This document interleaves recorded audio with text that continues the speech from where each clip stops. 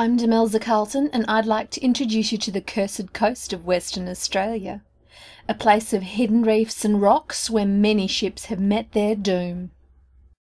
On the 11th of July 1899, a winter storm swept across the Indian Ocean into Fremantle.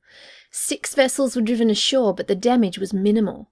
Looking at the reports the next day, Chief Harbour Master Captain Russell considered the port had been very lucky to get off so lightly.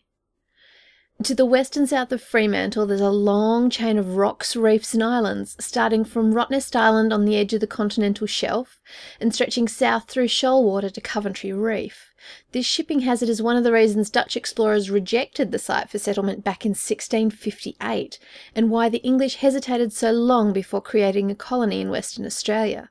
And the storm wasn't over yet. By the evening of the 12th, there were reports of debris washing ashore at Penguin Island to the south, and flares were sighted off Rottnest to the west. Dreading that their luck was too good to last, Russell sent a tugboat down to Shoalwater to investigate.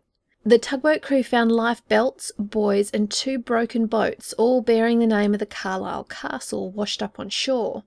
The Carlisle Castle was due in from Glasgow and Liverpool, carrying some of the last equipment to finish the Eastern Goldfields water pipeline. Fearing the worst, they reported back to the harbour master on their return in the morning. Captain Russell prepared to take the government steamer, aptly named the Penguin, down to Shoalwater to search for the Carlisle Castle when more news came in. The flares they'd seen to the west didn't belong to the Carlisle Castle at all. There was another ship on the rocks, only a couple hundred metres offshore from Rottnest Island. Torn between the possible distress of the Carlisle Castle and the definite danger to this second ship, Captain Russell made his decision and set out for Rottnest Island, 20 kilometres off the coast. Captain William Douglas on the steam tug Dunsky spotted the Penguin preparing to head out. He'd heard about the wreck off Rottnest and he followed the Penguin, hoping to help. On the way over to Rottnest, Douglas spotted clothes and oars floating on the waves, but he didn't stop to collect the flotsam. It was only further evidence that there was a ship in trouble and the Penguin was well ahead of him. When he figured he was getting close, the Penguin came into sight, going in the opposite direction. Captain Russell hailed him, telling him to try to get close enough to the wreck to tell those aboard that Russell had only gone to get the pilot's whaleboat, which could navigate in the surf on the reefs and get close enough to help them. Douglas agreed and continued on to the wreck. He anchored as close as he could, about 400 metres windward of her in 11 fathoms of water. Not close enough to convey Russell's message. Safely anchored, he decided to work out how to get closer. From watching the waves, he worked out where the reefs were and the path he could take in a dinghy to reach the stranded City of York. He called his crew together, which included his son Clem, and gave them orders to follow in case he didn't return. Alone in a dinghy, he ordered it to be lowered into the surf. He struggled against the waves until he managed to pull the dinghy into the lee of the wreck. He got 3 survivors aboard, trying to keep between the breakers as they rowed back to his tug. By some miracle, he managed to get back to the Dunsky and unload his passengers, before heading back for more. He got another 3 men to the Dunsky before returning for the last 2. In the end, Douglas single-handedly rescued all 8 of the men remaining on the City of York wreck. Once they were all aboard the Dunsky, they told their tale, how a crew of 26 men had been reduced to 8 on the reefs of Rottnest Island in one night.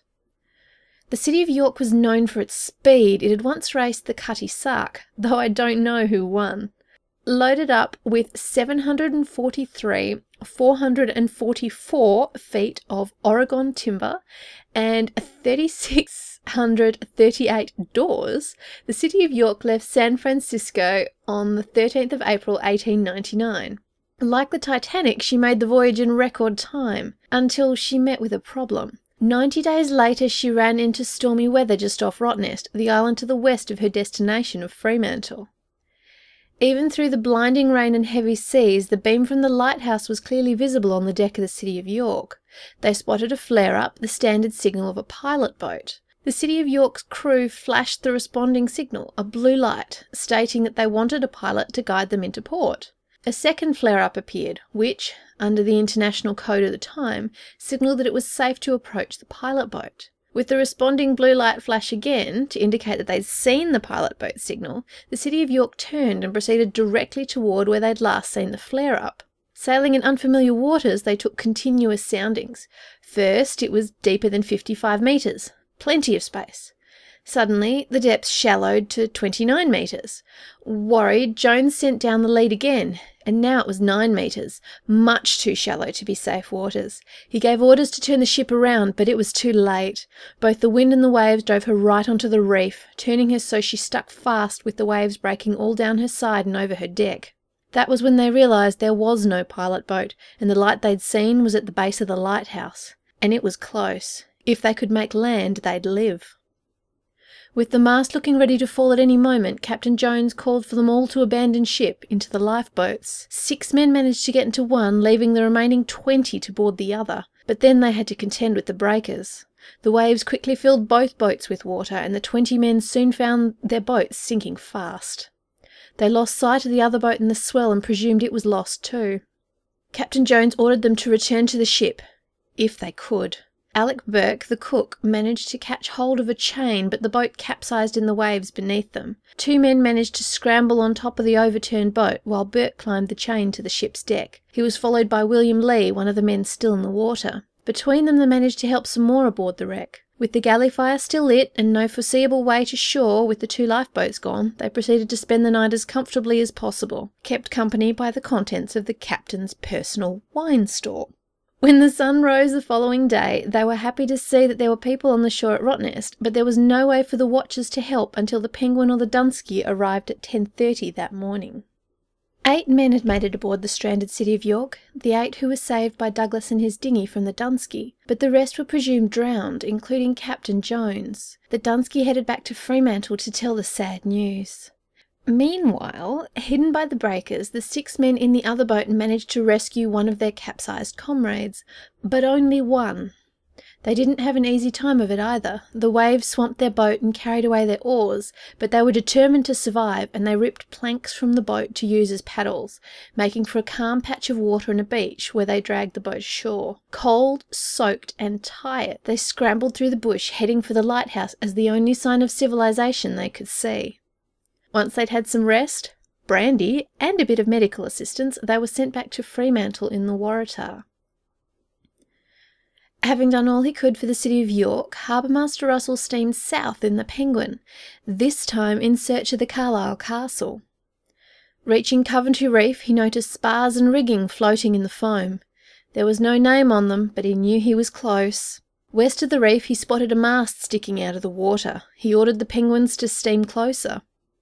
The other masts and sails became visible. He'd found the Carlisle castle, but she'd sunk for shore in 20 metres of water, with only the tips of her masts and rigging on the surface. Russell thought that the ship must have sunk so fast in the storm that none of the crew had even the time to grab a lifebelt or a buoy to save them from drowning. And drown they did. Captain Lindsay and his entire crew went down with their ship.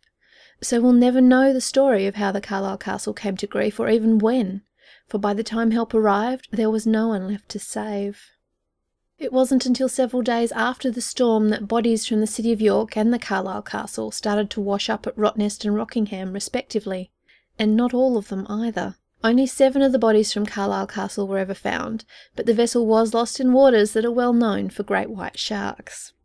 Most of the cargo from the Carlisle castle was salvaged, but the boat itself and remaining cargo remained to this day as a spectacular dive wreck off Coventry Reef. The City of York broke into 3 pieces, strewing 180,000 feet of timber on nearby Ricey Beach, a combination of the ship's cargo and her skeleton. Some of the wreck still remains in what is now called City of York Bay. Afterwards there was an inquiry into the loss of the City of York, and at first the findings were to blame dead Captain Jones or the pilot for not reaching the ship in time to save it. The company that owned the City of York wasn't too happy with that finding and took matters further, suing the West Australian government for the loss of its ship because of poor signalling. They won too. It turned out that the flare-up signals seen by the City of York were lit by the assistant lighthouse keeper at the base of the lighthouse, who had seen the ship waiting offshore and wanted to know if they needed a pilot. With only one flare, a kerosene-soaked torch on a pole, he could only respond to their request for a pilot in the same way, despite wanting to tell them that they should wait where they were and a pilot should be available soon. He didn't have a copy of the latest set of international shipping signals, and he had no idea that his light flashes meant something entirely different to the ship who saw them. A tragedy of miscommunication whose monument still stands in Fremantle Cemetery. 2 more practical monuments were built to the city of York Wreck too. A telephone cable between Rottnest Island and the mainland, and a new lighthouse at Bathurst Point. This new lighthouse truly was a lifesaver. But that's another story for my next episode, as that's it for this week's Cursed Coast.